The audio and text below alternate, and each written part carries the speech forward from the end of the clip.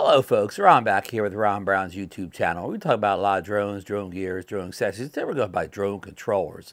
And we had the release of the DJI Air 3 drone last week. And one of the biggest questions about this drone is we knew that it came with its new set of controllers. It came with a RC N2, which is the basic controller, you know, with no screen, the old controller. And then the DJI RC2, that's the one that, you know, the one that has the built-in screen to it. Now, it's not like the RC Pro. It doesn't have the 1,000 nits, it has a 700 nit screen. It doesn't allow you to install third-party apps. It has a screen, but it's basically, you know, like a semi-smart controller or whatever, you know, a scaled-down smart controller. But it was very popular, released with the Mini 3 Pro last summer, you know, whatever, May of 2022. Very, very popular controller, very affordable. I think it was under $300 if you bought it on its own, but most people got it with a package, you know, with a drone. But anyhow, so the Action 3 came out. A lot of people wanted to know is, you know, will it work with other controllers such as the RC Pro? And will that the new controllers that came out, the ones I just described that came out with the Air 3, will they work with older drones, such as the Mini Series, Mini 3 Pro, or just the Mini 3, Air 2S, you know, kind of recent drones or whatever that work with the older versions of those controllers. And as of today, this is August 1st, 2023. That's a no, you know, on almost everything. As of today, the Action 3 drone only works with the two controllers that are offered in the packages, that RC N2 and the RC2. They're the only controllers that will operate the Air 3 as of today. Now, if I don't get this video posted today, that could change by tomorrow, August 2nd. But on August 1st, it only worked with those, you know, those two controllers. Now, on the other, flipping around the other direction, those two controllers, the ones I keep saying, the RCN2 and the DJI RC2, they will not work with any of the older drones. They will not work with any drone in the Mavic 3 series, any drone in the Mini 3 series, or the Air 2S, or how you would throw in the Mini 2 series, whatever. Nada. So if you get the Air 3 and one of those new controllers, that's it. They're like a matching pair there. They will only work with each other. They won't work with any other drones as of this date.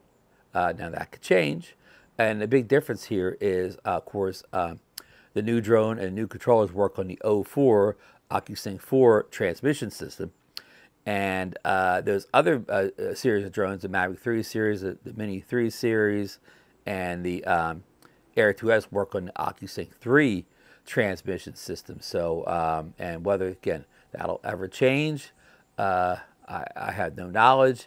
I mean, there were strong indications that the RC Pro would work with the new Air 3. In fact, I believe the day that the Air 3 came out, the RC Pro received a firmware update. I mean, it got two firmware updates back to back. It got one to introduce that new, what do they call it, outdoor mode.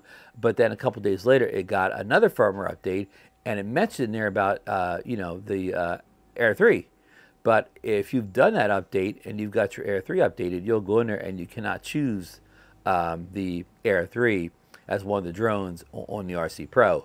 So again, hopefully, still some hope out, you know, that will happen, because I know somebody was talking about, you know, the RC Pro has the 6 antennas in it, just like the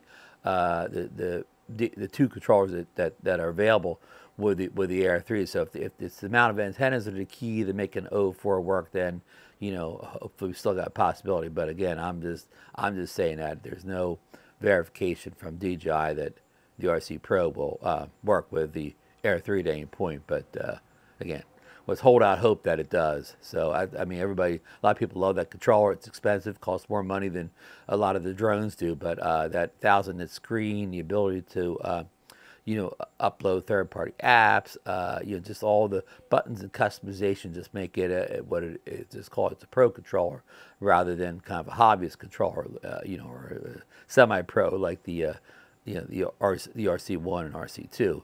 So yeah, just a little clarification here. I mean, I still hear that question asked a lot about controller compatibility. So I just want to make this, you just want to clear the air as of August 1st. Again, hopefully some of this information will change, going forward here, but it may not. So, and I know that upsets a lot of people, or it's going to influence a lot of people's buying decisions. A lot of people say, "Well, I'm not going to get that new Air 3 if it, if it doesn't work with the RC Pro," or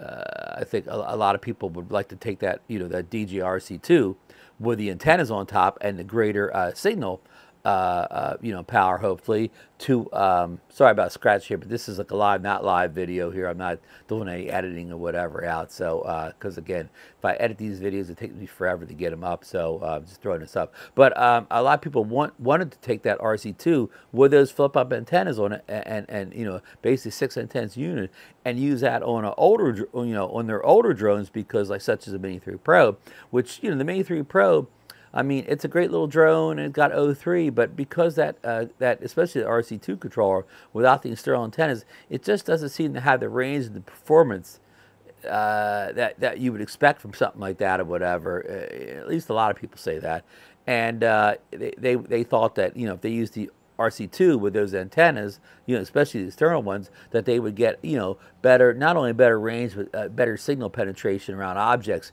if they could use that controller, hopefully, hoping that, even though that's an O4 transmitter, that it could, what do you call it, a down sample to 003 or whatever for drones such as the Mini 2 and even the Air 2S or whatever. But at this point, that's a no right now. Again, whether that changes or not, I don't know. But so again, it left a lot of people kind of disappointed. A lot of people had all these questions before the release of the Air 3, and unfortunately, like well, you